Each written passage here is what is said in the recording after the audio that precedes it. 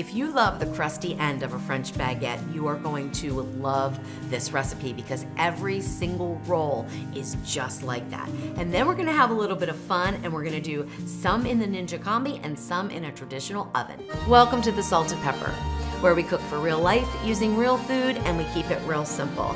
Today's recipe only requires 4 ingredients, no more, no less, because traditional French bread only includes flour, salt, yeast, and water. That is it. No oils, no other fats, no enrichment into the dough to be a traditional French bread.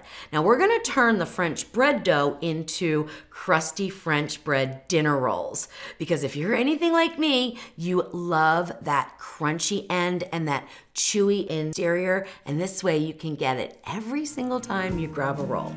There are 3 basic components to making a delicious homemade bread, and it starts with the dough. So what's important for the dough is getting the hydration level correct and the salt level correct. I happen to think that this French bread dough is absolutely perfect. Then we move into proofing. Proofing can be done several different ways, and I'll talk about that a little bit later in the video. And then, of course, baking the bread. And there's tons of different ways you can bake the bread. But one thing that I wanted to see is how does the combi, where we can introduce a little steam, compare to a regular traditional oven? So we're gonna test that out today. All right, so let's start making the dough. You need 3 cups of all-purpose flour for this recipe. This will make 12 2-ounce rolls, okay? And what I usually do is cut the recipe in half if I'm gonna make it just in the combi, because I can only fit 6 rolls in there at a time. So I usually cut it in half. But you can also make the double batch of dough and then freeze half of it for later, okay? That will work just fine. I don't weigh my flour because I add the water based on how the flour's absorbing the water. So I don't really measure it like in grams, okay? I don't weigh it out, but I do use a measuring cup. This is a half of a cup, and I'm gonna use 3 cups total. But what's important is you first wanna sort of fluff your flour in the container that you store it in, and then take something that you can level it off. And that is the proper way to measure flour if you're not gonna weigh it. All right, so let me finish this up, get all the flour in. And I do recommend using all-purpose flour in this recipe instead of bread flour. But if all you have is bread flour, you can use it, but you're gonna need a little bit more liquid.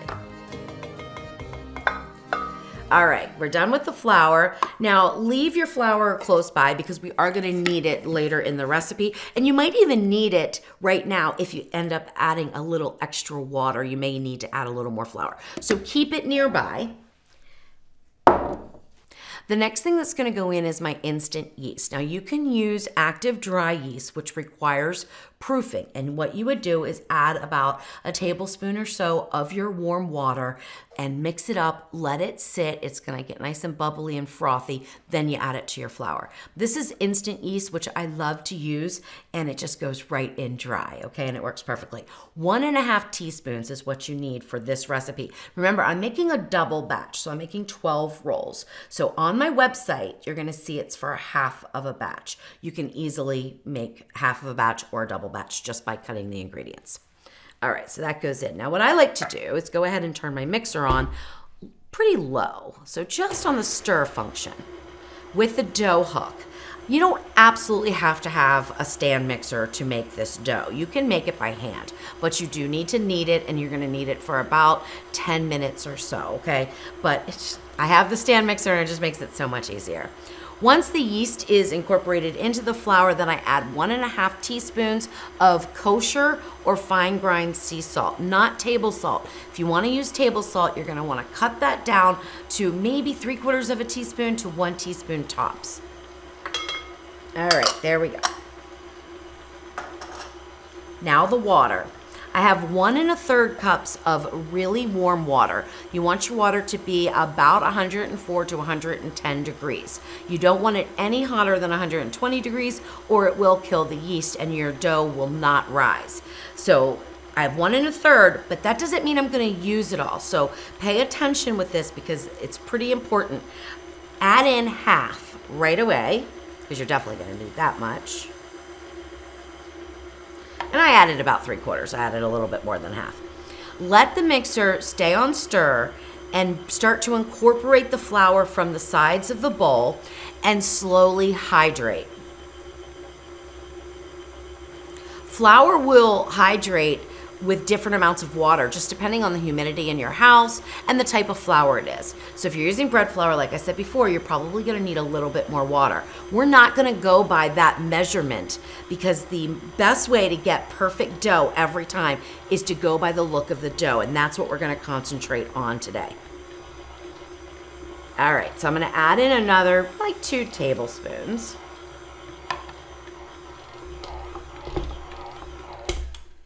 Once most of the flour has pulled from the edges, you have a very dry dough, okay?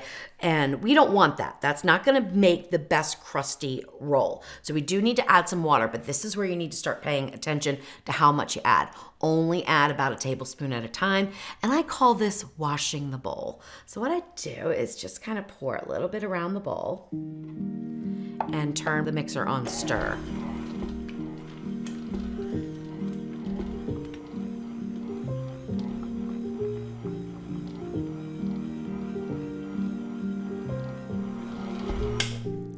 All right, so the dough picked up almost all of the flour and all of the water, and I look at the very bottom and it's come clean from the bottom. Now, that would be a fine dough. You could stop here. It would be okay, but I like to have a little bit more hydration in this crusty French bread. So I'm gonna put in another tablespoon of the water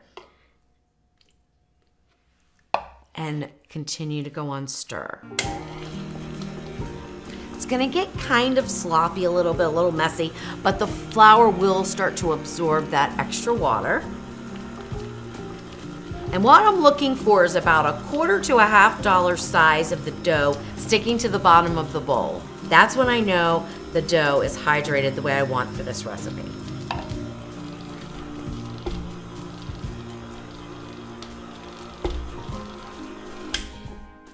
It's important to remember every time you add a little bit of water to give it some time. Don't freak out and say, oh no, I added too much, and start adding flour. Give it a good 3 to 5 minutes to absorb that water before you make some decisions if you need to add flour, okay?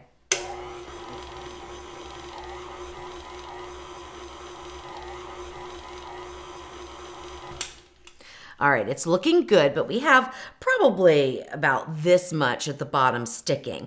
But I want to push the dough down to the bottom now and then do a knead for another minute or so and see what happens with the bottom before making any decisions if I need to add more flour. The dough feels really nicely hydrated. All right, so just push the dough down, put your dough hook back down for your mixer, make sure you lock your stand mixer, and then go to stir again.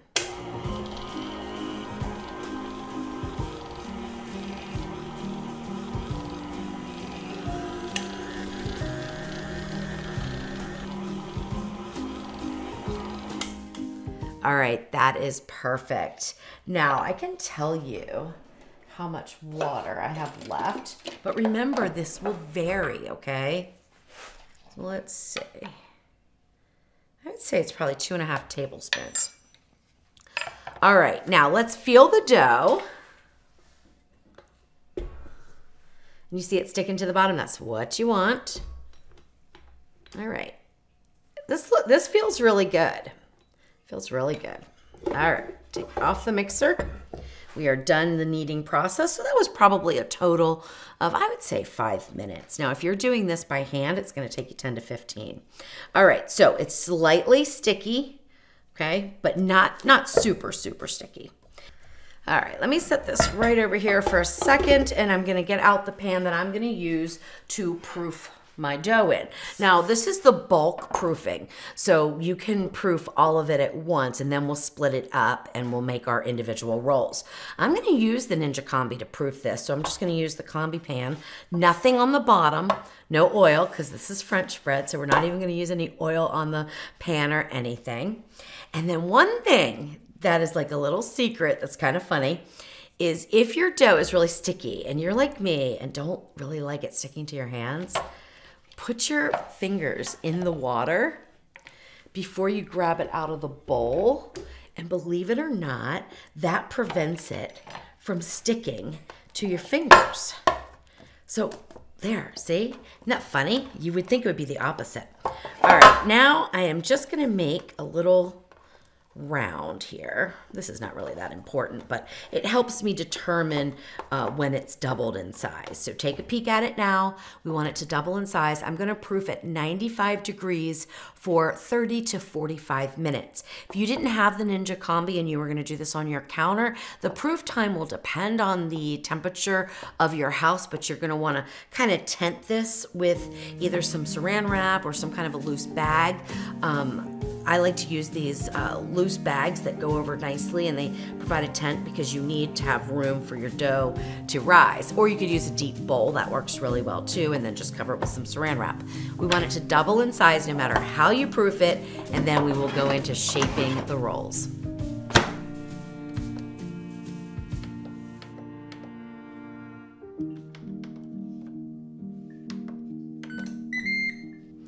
It's been 45 minutes and the dough is definitely doubled in size. So we are ready to move on to the shaping step. Look at that. Might have actually gone a little bit too long, but that's okay. All right, so now we're just gonna turn it over onto a nice clean work surface. And I like to use this mat, but you could use a clean countertop or a large cutting board, whatever you prefer. So just pull it out. Now, if it's sticking to your hands, which this is not too bad, but if it's sticking to your hands, remember, dip them in some water and it won't. All right, there we go. Okay, I'll get that pan cleaned out in a minute because we're gonna actually proof in that pan. Okay, make your dough back into a ball. And now this is where you can decide if you want to measure out, like weigh out each bun so you have absolutely perfect size buns, or if you want to do what I do, and that is just take some sort of a sharp edge here and cut the dough in half.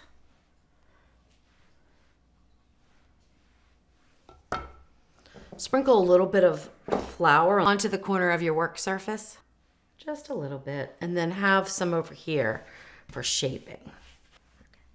All right, so once you have the dough split, put 1/2 over here just sitting on the flour. And then we're gonna make 6 buns out of this. So I do another little ball there. Cut that straight in the middle. And then take it and sort of put it out to like a little bit of a log. At least this is how I do it. You can do it however you want. It's a little bit easier when you're doing 4 per section, but we're not. We're gonna do 3. So we're gonna divide this into thirds. Then you can kind of feel them. I think that one's a little bit bigger than this one, and just sort of, that'll be good. Okay, so we're gonna start with this one dough ball. The rest of them can sit over here. Once you have your one roll, we're gonna shape it. Take a little bit of your all-purpose flour, go over the top and kind of around the sides. Just a little bit, okay? Then we're gonna take it and sort of push it down and fold it under itself. And the reason why I'm doing it this way, which might seem a little bit complicated, I'm gonna show you a different way too, is because I don't want the flour to really get into the dough itself. I want it to be on the outside. So I'm kind of being careful that I'm not kneading the extra flour into the dough, because then we change our hydration. And I just love the way these rolls turn out, the way that the hydration is right now. So, all right, now what we want to do is shape this so that we have a taut surface on the top, okay? That's gonna allow a beautiful rise for our rolls. And there's a ton of ways you can do it, but this is the way I do it. Go with the bottom of your hand, press down and twirl around. And you can see I'm creating tension on the top of the bun. Don't worry what the underside looks like. That does not matter. We want the tension to be built on the top of the bun. What I like to see is little bubbles forming, because that gives you a nice crispy, crispy crust. Okay, that's it. And then just press them down a little bit Otherwise, they'll just turn into big, like, baseball looking things.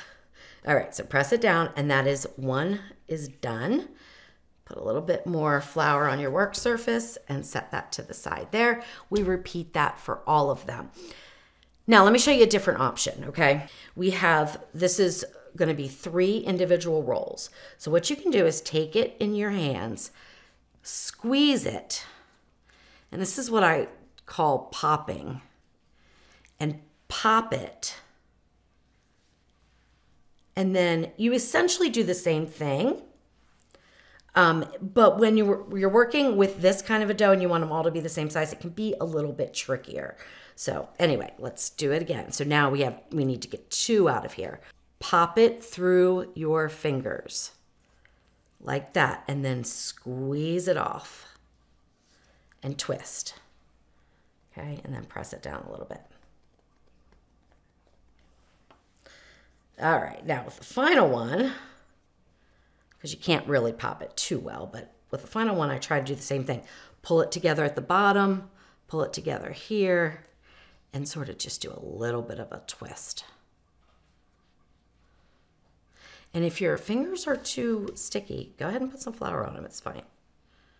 So then go between your fingers and your thumb and give it a nice little push through, and then twist the bottom, but leave the bottom on because we need all of that dough for our roll. All right, it's 2 different ways to do it. Now it helps if you don't put flour down on your work surface because that helps to create the tension, but I do usually, like I said before, sprinkle it over. You can have it on the sides too a little bit, okay? And then shape.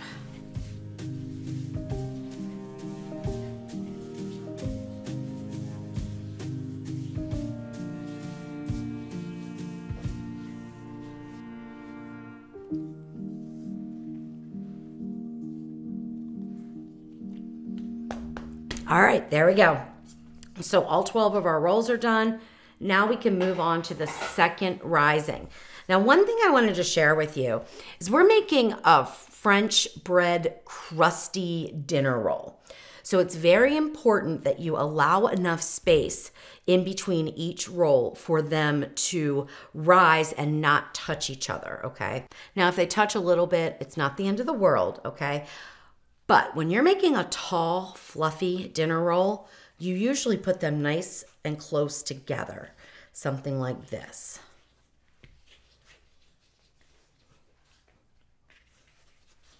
And then they rise together, and because they rise together, they are forced to rise up. And if they're in a pan, then we're containing where they can go, and so they're gonna rise up.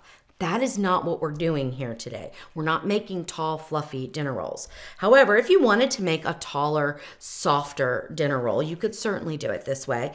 But I tend to like to use an enriched dough to make those type of rolls, not just a lean dough like this is. So today, we're gonna put them onto a rack. This is gonna go in the combi. I'm also gonna proof half of them in my oven because I have a proof setting in my oven. That's just to keep it consistent so that everything is going to be the same. I'm going to proof on the same temperature and everything so that everything's the same so we can really see the difference between the combi and the oven at the end. But if you don't have any kind of a proofing box, so to speak, because that's what we're going to use this for, proofing box, then you can lightly cover them with some sort of a damp towel or put them onto a large parchment lined tray and then put them inside some sort of a bag that can be tented so that they can double in size. But for the combi, we're gonna get 6 on here. And the important thing is to put them on each corner because when we go into steam crisp, we don't want these flaps flying up. They'll impede the way the roll cooks, and we want these to be golden brown all the way around and on the bottom. All right, so we're gonna get 6 in here, and we wanna make sure that we really have enough room because they will rise quite a bit. You could even stagger them a little bit if you wanted to.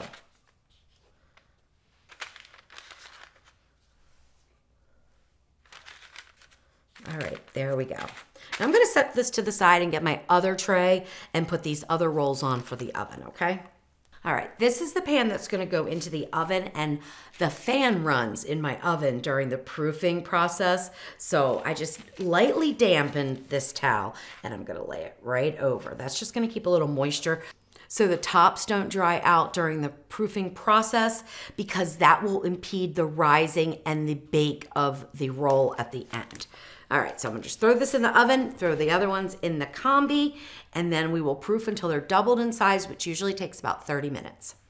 All right, so to proof in the Ninja Combi, you don't need to put any water in the bottom of the pan. I could just put the rack in there, but because I'm gonna need water to do the steam crisp, which is gonna bake the rolls, I'm gonna put a 1/4 cup of water right in the bottom right now. That way I don't have to disturb anything when I go to bake. It's just resetting the function and the temperature and the time. All right, so we're gonna put that rack right in there above the water. And do the same thing that we did before. Slide the pan right into the bottom here. Close the door. 95 degrees. And then we could take our time down to 30 minutes and hit start. All right, so we'll let those two proof, and then once they're done, we will get to baking them up in the combi in the oven.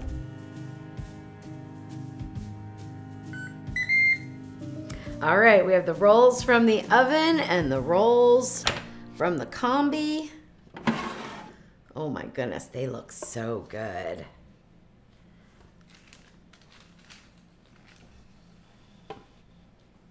And so do these. These are a little bit smaller, but they proof the same amount of time. Now my oven is still preheating, so I'll let these proof for about 5 more minutes. But they look good, so everything's gonna be good. Now with the combi, you don't even have to open it once it's done proofing. I just did that to show you guys, but we can just go straight into the combi cook. So you're gonna wanna select the function for combi crisp.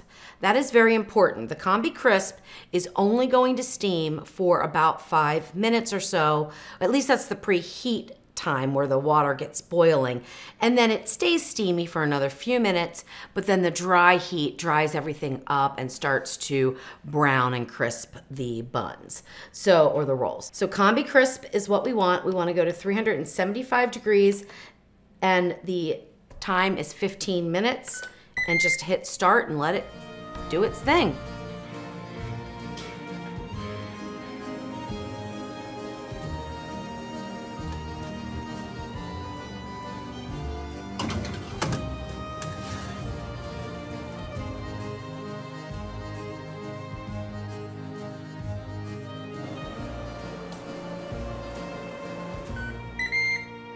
All right, they're all done. Oh my gosh.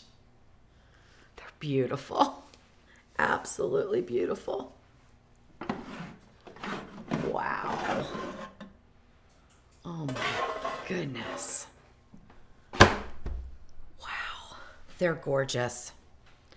All right, let me get them off of this pan because I like to take them off and let them cool on a cooling rack so they don't steam.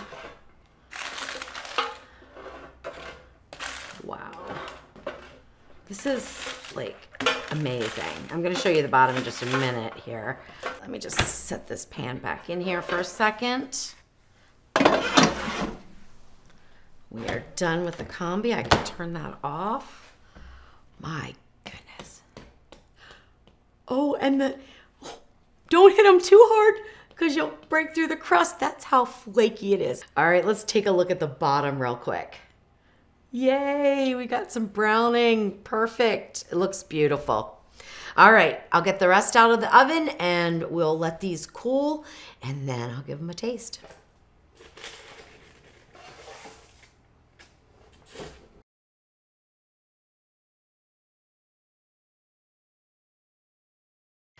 All right, so these were cooked in the Ninja Combi 375 Combi Crisp for 15 minutes. These were cooked in the oven 425 degrees for about 18 minutes. And I can tell by the look of them, I mean, these look glossy, almost like I did an egg wash, but I didn't. These are a little bit duller. They have browning that's pretty... Oh, they burned on the bottom a little bit. Oops, I didn't even realize that. All right, that's the oven ones. But I mean, there is a difference in the way that they look, for sure. And I am a little shocked by that it's to this degree, to be honest. I am really shocked that these look so shiny and beautiful, and these look very dull. So let's see what they look like inside. I'm gonna pick two that are about the same size. So when we open them up, we're comparing rolls to rolls. All right, so these are about the same. This one, and all of the ones that went into the oven seem to have risen higher and never really relaxed out like these did. So it seems like the ones in the oven, all of them sort of raised a little bit higher, but a little bit rounder. Like these look more like a roll I would want to serve. All right, let's cut them open. Oh, it's so crunchy. Oh my gosh, these are my favorite. All right, it looks good inside. They're still a little warm, but they look good inside. Now, the true test will be, does it have that chew that a good French bread has? All right, let's go ahead and open these up. They're crunchy. The crumb inside looks similar, maybe a little bit tighter in this oven one, but they look pretty similar, so okay. All right, so I'm gonna set the ends here. We've got the two tops, and I'm gonna spread some butter on them, of course. All right, here we go.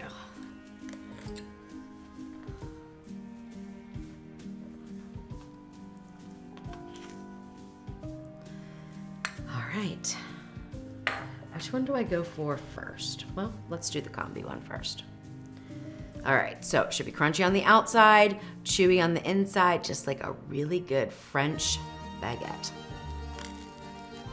Oh. Oh, wow. Oh my goodness. Oh my goodness, so, so good. Wow. Oh, the flavor. Perfect amount of salt. Oh my gosh. Can you see that little crispy crust right there? That's so awesome. Oh my gosh. They reheat really nicely as well. You just pop them right back in your oven or your combi and reheat them for a few minutes on like 400 degrees, maybe 5 minutes, and they'll be great. And if they soften up any, because sometimes as buns or rolls sit, or bread, they'll soften up a little bit.